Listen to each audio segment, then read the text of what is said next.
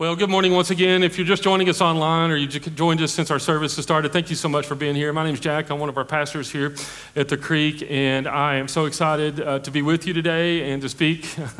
Maybe excited about what I'm going to speak to you about. I'll clarify that in just a minute. But I want to welcome in all of our campuses that are coming to hang out with us. For Williamsburg, we love you down there. Somerset, we love you. We love everything that's going on there with our group in Bell County, so thank you so much for hanging out. If you've not been here, over the past few weeks, we have been in a series on the church, and we've been looking at the church and looking at the reasons behind why we do what we do. It's always good just to kind of have some realignment and resettling, to be reminded of why we do what we do. And we have a mission here at the church, and we get that mission from Jesus' words that we find in Matthew 28, where he says, go into all the world, baptizing them, making disciples. And we term it around here as loving God and loving people. So we kind of take the Great Commission and the Golden Rule, we kind of merge it together because at the end of the day, that's what God wants us to be. And we take it a little bit of a step further with our vision. And here at the Creek, we've always wanted to say we want to be a place or a church where people who really don't like church love to attend.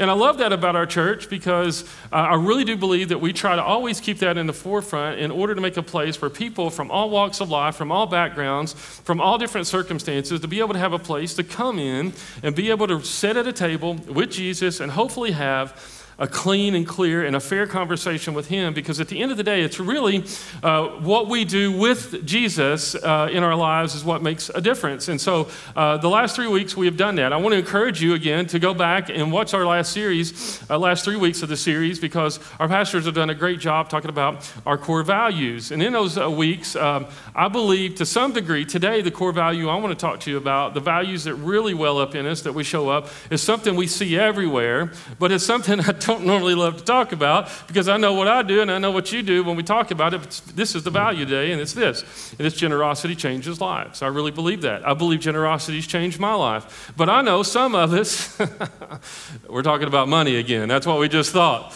And I have to say that's sometimes what creeps in with me. And on the things that I would rather talk about, and my 2 teenagers are here in the room this morning, I would probably rather have the talk with them than maybe do this sometimes. You know what I mean? It might be just a little bit easier to have the talk with them. But we're going to talk about it today because generosity really is the heart of God, and it really is what he does in us and through us and for us that really makes a difference in our lives.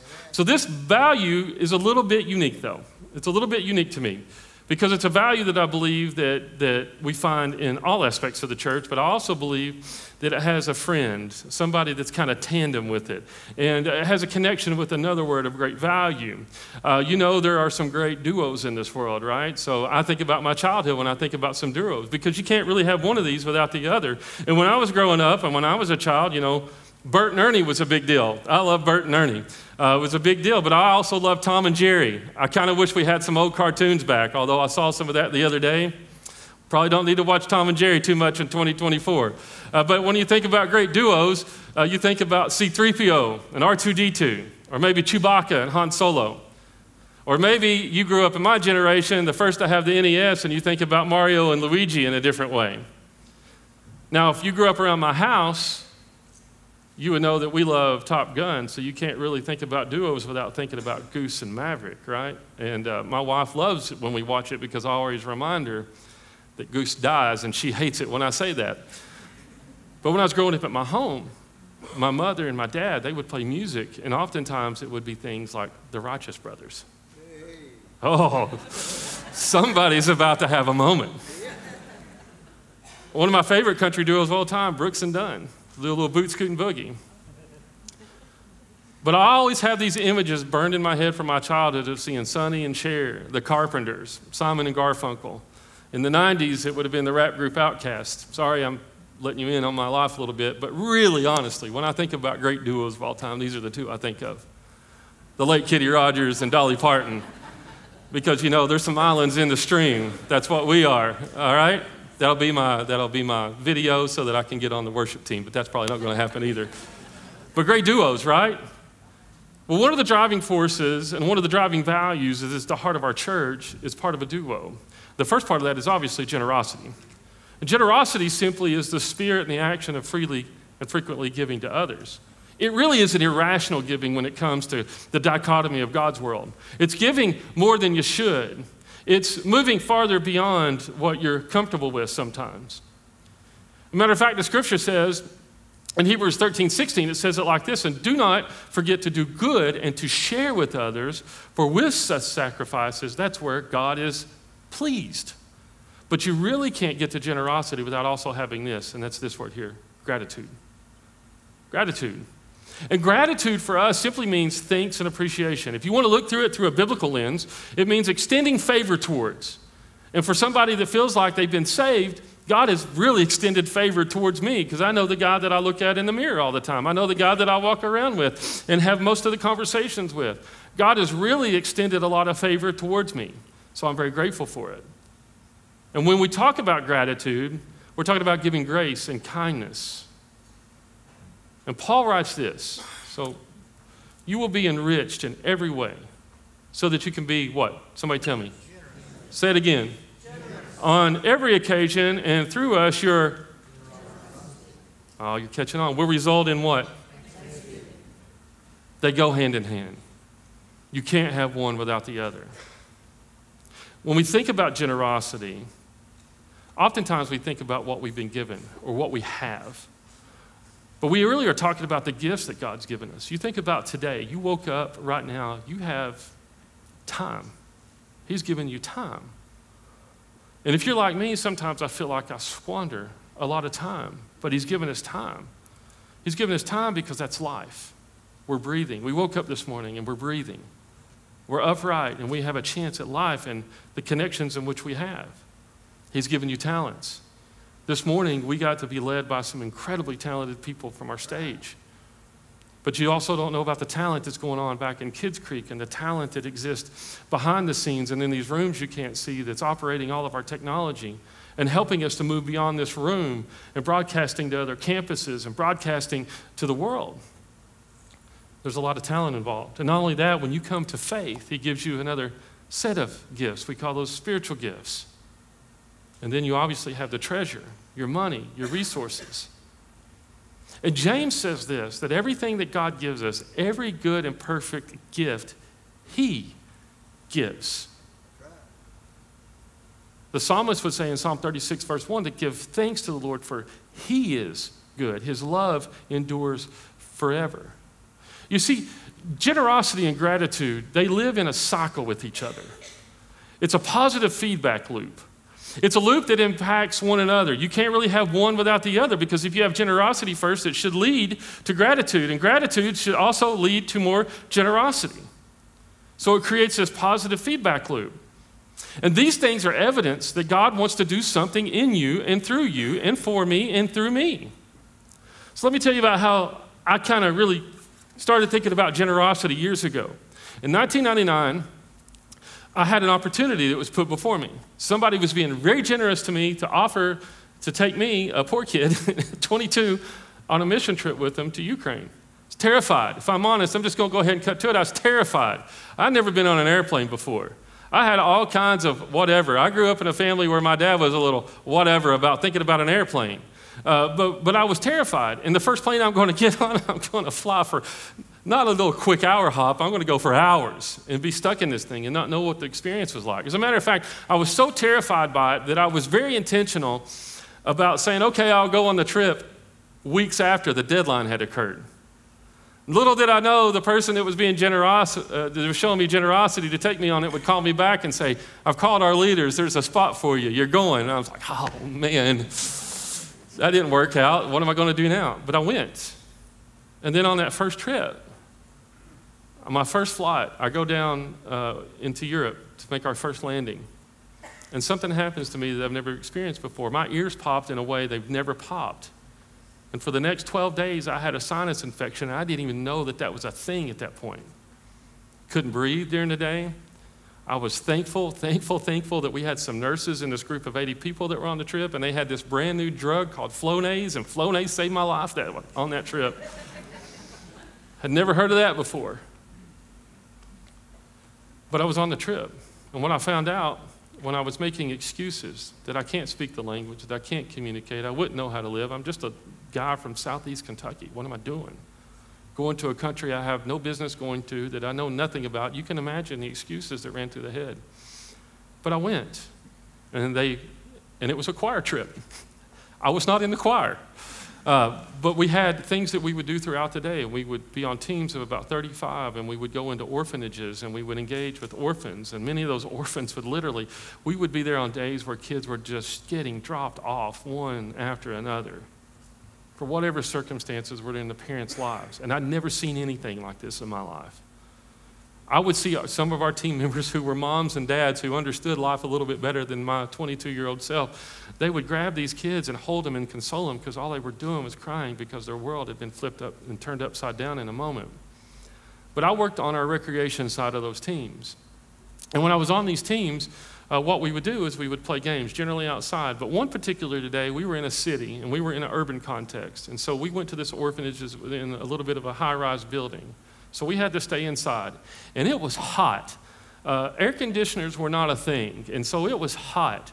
And one of the things that I immediately noticed while we were preparing our stuff and modifying what we would usually do to be able to play with these kids, because you never knew what age the kids were that were coming in, but this day they were all toddlers, preschoolers, kindergartners, first graders, that age. And they all began to walk in the back of this big room, and they had two things is all they had. They had on their underwear, they had no clothes on because it was so hot. They had on a little red hat, every one of them, and they carried a little wooden chair. And unbelievable, I don't know how they did this, but those kids sat in rows without being told. Young kids knew what to do when they came in. And so one of the things that we would do as part of our team was preparing to do stories with them and to do skits and to do some other things. Those of us that could do nothing else, we walked around with candy and stickers, and we handed out candy, and we gave away stickers and put little stickers on them or on their hats or on their legs or whatever. Well, when we leave that day out of that orphanage, we're walking down the street, and one of our interpreters is walking near where I'm at, and one of our other team members says, "I don't understand what was just happening back there." He said, "What do you mean?" He goes, "Well, when we were cleaning up to leave, some of the kids were free to kind of run around. And look at our legs." And a bunch of us had 4 or 5 stickers back on our legs that they had taken off themselves and put on us. And for this person asking the question, they couldn't understand why these kids who had nothing was giving back what little bit they had in stickers. And the interpreter was quick to say, in our culture, when you give back. That's the way we show gratitude, and that's the way it works. And I learned a lesson that day. Something that I just didn't know that I wouldn't understand because I didn't fully understand generosity or the gravity of it and how to be thankful for it. But this is what I learned that day, that generosity towards others builds authentic confidence in you. There was something happening for me where God was showing up in a different way. You see, what happens to us when we don't put ourselves in situations to where we give, and we don't put ourselves in situations to where we lean in or serve, here's what we do. If we're in our normal everyday life, we can never discover really what all God has given us and how He's built us to serve. And you cannot do that without experience, or, as we love to talk about in the church world, take a step of faith and do something about it.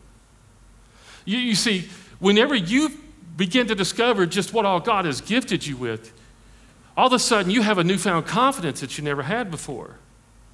At nights during these concerts, I thought, well, we'll carry all the instrumental equipment and all that around. No, I didn't know that there was a team of Ukrainians that were loading it up every day in buses and taking it ahead of us, and all we had to do was show up. So I learned a couple of Ukrainian phrases. I will not try to say that today because I would not know if I would say it or articulate it correctly or what the word would be that actually would come out, and I don't want to get in trouble. But I would stand at these huge concert halls that people, this is 10 years outside of communism, they would just fill them. And all we would do is hand them a program and basically say, "Good evening, glad you're here." And we would watch people full of gratitude because there was a few people that decided to come and spend a little of their time with them. But what I had learned is that when you take a step forward, even when it's uncomfortable, that God will build a confidence in you. And that can only come from the generosity and the gifting in which you discover in yourself when you take a step forward. So gratitude continues to work itself out. It's not just a thank you and you're done. God will continue to do something in you and through you and for you. Why? Because He wants to do for the people that are around you. You see, at the end of the day, this is what I was learning. The generosity really grounds us in our faith. It grounds us in our faith. Our gifts, what we have, no matter the amount. You know what usually happens for us as human beings, and I find myself having these conversations all the time? I want more. Sometimes I'm never satisfied with what I have, and I just want more. It often drives us when we get something to want more. And sometimes that crosses a line to where we become really selfish and we turn inward. And we do that, when we do that, we're really kind of not facing towards God and what he would have for us. And really what we have just proves, here's what we have proves, that God entrusts us with some stuff. He entrusts you and I with gifts to help everyone else. I don't know about you, but sometimes I feel this way. You ever feel like you just don't have enough? There's been moments in my life where I feel like I just don't have enough. I could use some more money. I could use a little bit more savings. I could use a new car. I got one that's almost 16. I could use another car. There's things that keep coming, and you got to be careful, because at the end of the day, generosity and gratitude, here's what they are. They're the antidote to our human problem. 1 John 2:16 says that for everything in the world, the lust of your flesh, the lust of your eyes, the pride of your life, it comes not from the Father, but from the world.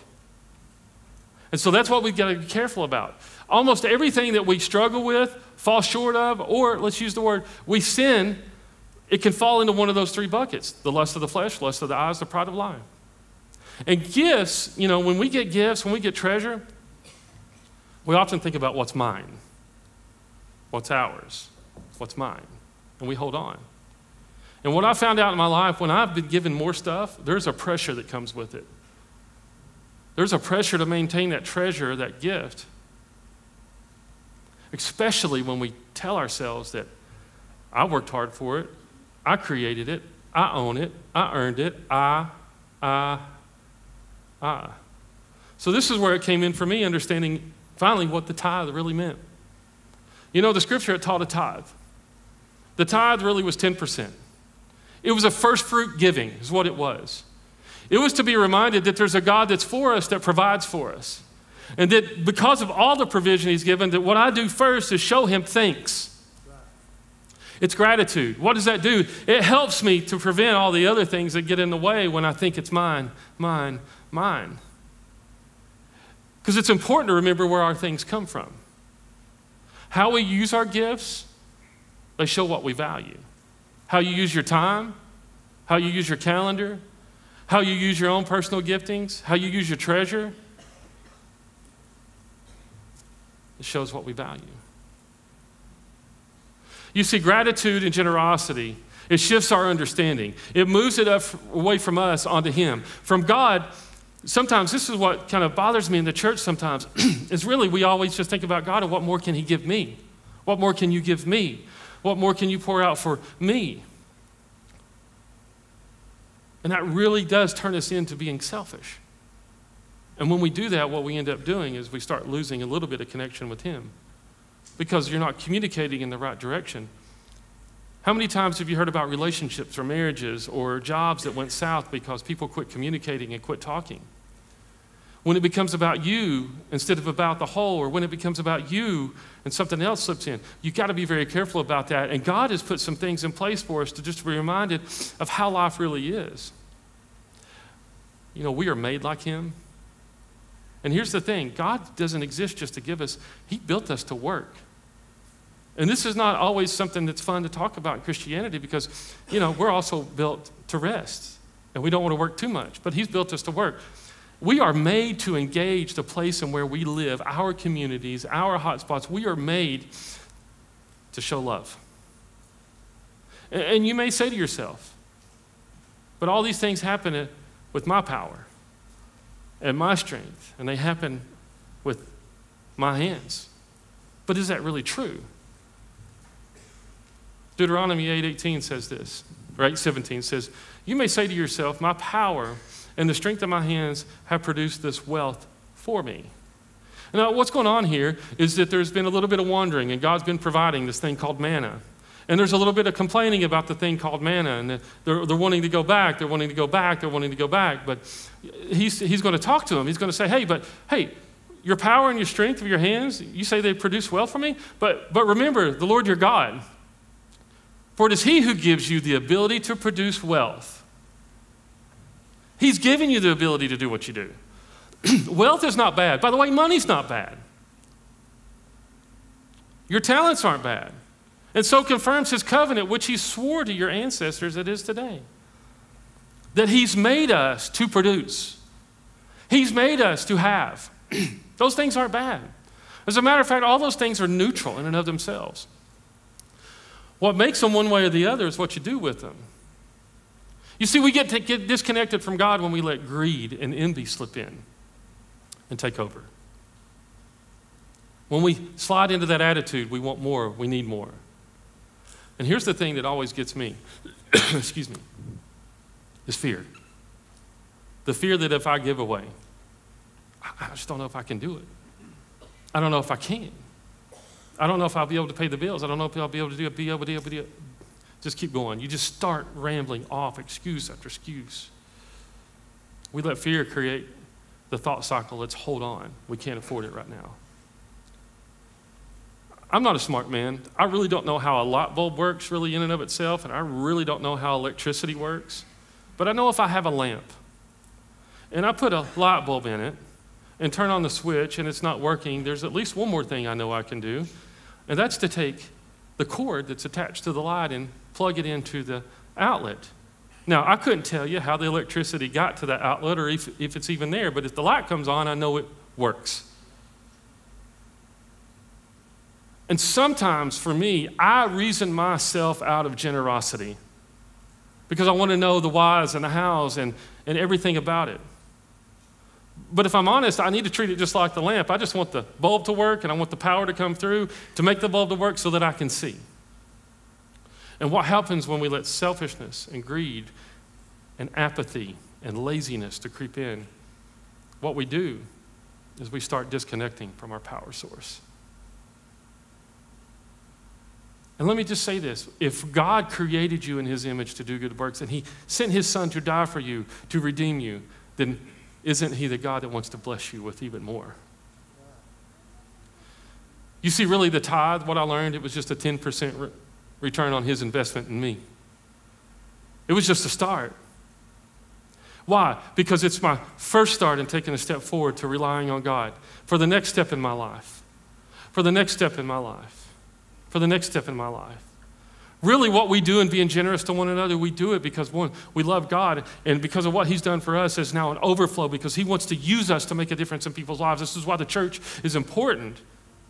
Because at the end of the day, what you and I have to do, whether we love it or not, is we have to learn to rely on God because that's where our faith comes from. That's where our next step comes from. That's where him helping with our plans and our future and our purpose comes from. And here's what happens when you begin to give. And this is the one that I'm still learning, but it's been so clear over the years. I'm not owned by my money. I'm not owned by my time. And I'm not owned by fill in the blank. Because when you do that and you're plugged into the power source and you have a connection with him, if you don't believe, here it is, if you don't believe that God is over and owns the 100%, you won't give God your best 10%. You see, fear comes when you are not connected to the source. And when things don't own you anymore, then you can look to the one who owns everything, God, and he will give graciously to you. You see, fear comes when we're not connected. I have learned that I need to be grateful and generous in all circumstances. I've learned that I need to be connected to the source of Jesus Christ, that I need to know him, that I need to walk with him, that I need to take steps with him because he's provided all things. Because here at the end of the day, this is what I know. Generosity, it'll deepen your life with him. You see, money and wealth is not the enemy. The love of it is. If you engage with generosity and thankfulness, you and I, we will help make the world a better place. These things will expand our life, our influence, and opportunities. When you engage with generosity and with gratitude, you will expand your life, you will expand your influence, and you will expand your opportunities. You know why? Because I heard a pastor talk a long time ago that he decided one day to take God at his real word, and he began each year to incrementally increase and give. And he's at around 90% now. He's at 90% giving. And he said, God just kept giving me more. He said, you know why I finally understood God kept giving me more? Because he could trust me with the little. And that's what God's wanting to do. He's wanting to use you and me. He's wanting to use us collectively as the church to be a conduit of his grace and his mercy for a lost and dying world.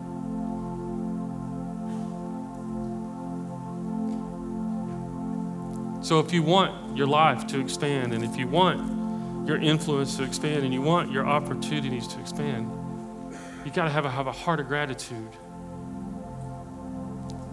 And you got to have a value of generosity.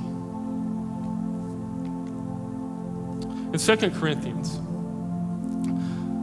there is a story given, and the story is built around farming. So for all you that farm, you'll know what I'm talking about. For us that don't farm, we love what you make. We love it. But this is what it says in 2 Corinthians chapter 9. It says, remember this. Whoever sows sparingly will also reap sparingly. And whoever sows generously, they will reap generously. Each man, they should give what he has decided in his heart to give, but not reluctantly. And don't do it under compulsion, for God loves a cheerful giver. See, God is able to make all grace abound to you, so that in all things, at all times, having all that you need, you will abound in every good work, as it is written. He has scattered abroad his gifts to the poor. His righteousness endures forever. Now, it says, he who supplies seed to the sower and bread for the food will also supply and increase your store of seed. And what will he do? He will enlarge your harvest through your righteousness. You will be made rich in every way so that you can be generous on every occasion. And through us, your generosity result in thanksgiving to God, because this service that you perform is not only supplying the needs of God's people, but it's also overflowing in many expressions of thanks to God. Generosity and gratitude is really for us to be more the hands and feet of God. It's really for us not to get caught and not active and not making a difference in people's lives in and around us. Because at the end of the day, when we stop doing the work and we let laziness or apathy, which is worse, creep in, then we start to lose our connection with our Lord and with our Savior. You see, what defines a generous person is that they are. It is not what we do. It's not something we do. It's who we are. It's who God is. He is generous. He is grateful. He is kind. And here's what I want to challenge you with. Some of you, the finances aren't your roadblock. It's serving. It's doing. For some of us, it is the finances, and we just got to turn loose to wherever. I'm not even saying give it here, although we would love for you to give it here because we believe in what we do here as a church. You see, you're gifted to create. You are gifted to work. We are not gifted to sit on our hands and be idle. Once you know you're gifted and you can work and you can create, then generosity will become one of the greatest gifts you'll ever do in your life. I don't know of a generous person that doesn't have more joy. They're not more hopeful, they're more hopeful. They're more kind. They're more compassionate. And honestly, when you get around them, they're more alive than anyone you'll ever meet. Because generosity, at the end of the day, it changes lives. And people that are generous have understood that their lives have been changed forever. We've been given an incredible gift by God. Ephesians talks about grace being a gift of God. There's so much inside of you. So much left in you. I don't care what your age is in here today, you're watching online. There's so much more to you than what you already know. And it's not just God's gifts in you that's for others, but they are also for you. But He's going to use you to reach others. You see, God's been very generous to us. So our question this morning is, what are you grateful for? Where's your gratitude? You say, well, I'm not sure. Well, let me help you with a few of them. Here's just some things God has given us. Number one, He's given us the gift of life. He's given us this incredible thing of life that we can live with one another and engage with one another. We can love one another and we can have relationships. And I want to get into some of that. But when we messed up, He didn't stop there. He gave us the gift of salvation. He said, that's all right. We may have messed up. My son's going to take care of it for you. He's going to give his life so that you can have life and live it to the fullest. He's given you the gift of the Holy Spirit. He didn't leave us there either. He said, while you're still living on this side of heaven, I know you're going to have your struggles, so I'm going to give you the power of the Holy Spirit living in you. Your paraclete, the inner worker, the one that wants to help, your helpmate. I will be with you until the end of the age, Jesus says. He's given you the gift of love, to choose, to love one another, to love each other, to make a difference. What a gift. The gift of creation. I mean, think about it. We sat on a rock suspended in the middle of time and space. And God's created a vast, incredible place that we live in that not only sustains our life, gives us beauty to look at, provides materials for us to live, and to dive into the image that we've been made in. Do you know that we're created by God in His image? And guess what we do? We create. You ever thought about it? Men one day looked around and said, those birds are flying. Let's figure out how to put wings on something. Oh, those fish are in the water. Let's figure out how we can get down there with them. We're made in the image of God to do great things. So creation just cries out to the one true God. We've been given this incredible gift to choose. You know, when you got up this morning, you chose to come here. Grateful. To choose love, to choose kindness, to choose what's correct, to choose God. You've been given the gift of relationships. We are built for that. To be connected to God is the utmost important relationship, but out of that flows all of our incredible ones. I can't imagine a world without my wife or my kids, my friends, you, my church. We've been given an incredible gift for relationships, wisdom, knowledge. It's given you the ability to think, to create, to make decisions, to have conversations, purpose. Isn't that what we're all looking for? You see, when we get busy with generosity and gratitude, guess what starts bubbling to the surface? You start seeing exactly how God's made you and built you. I still can't believe that I get to do what I get to do. I had no idea.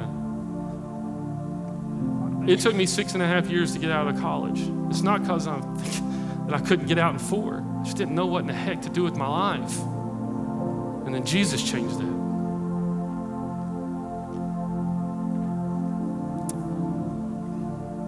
He's given us the gift of peace. You have the ability to restore, of joy. Happiness can be fleeting, but joy comes in the morning. Eternal life, you don't have to worry about it anymore. God has you. I will never leave you, or I will never forsake you. No one can steal you out of the palm of my hand, Jesus says.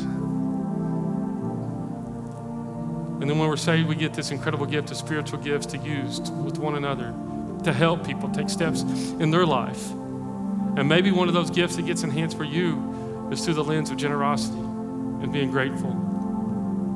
And we have this, and I think it's one of the most neglected things we have. God has given you a way into His heart, into His life, to see Him, to watch Him, to know what He wants for us. He left behind an incredible love letter for you and me to dive in, to get to know the very nature of He who gives everything. And at the end of the day, this is what I know. I know that these gifts demonstrate God's love for us, that while we were yet sinners, He would die for us. Because He desires to have a deep, abiding relationship with you and with me. These gifts are not only for our benefit, but they're to share with others. When you share, when you give, when you engage, the scripture would teach us that when we serve other people, we're serving the very heart of God. See, when we show God's generosity and grace in the world, it makes a difference. You see, this is what it does. Generosity, it expresses gratitude.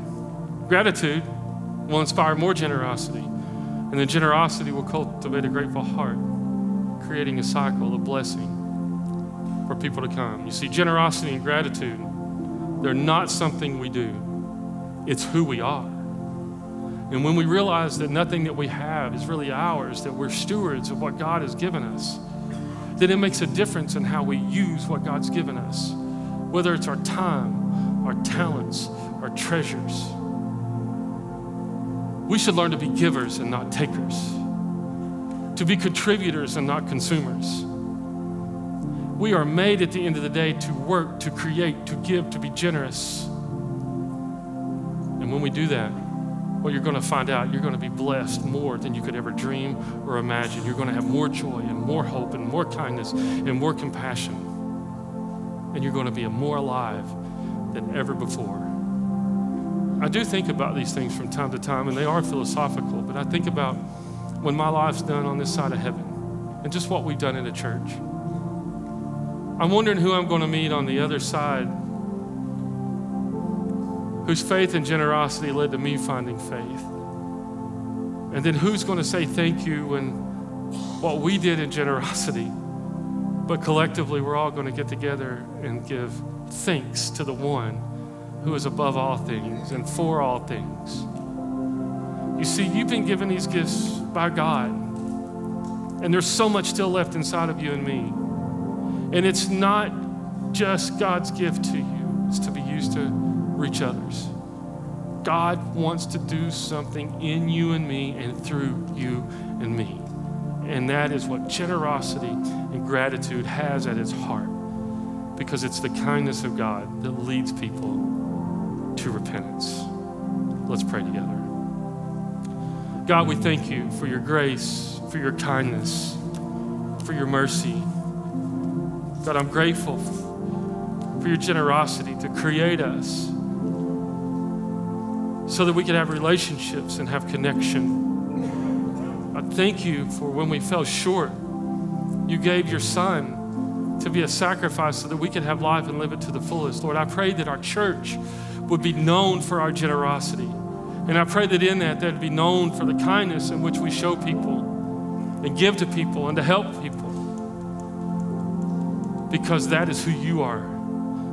God, thank you for being a God that loves us, cares for us. Lord, if there's anyone online or in our rooms today, in our campuses, that has never asked you to be their Lord and Savior, then today, Lord, I pray that today would be a day of salvation for them, that they would just ask you, that you would give freely your salvation and your love, that they would ask for you to save them.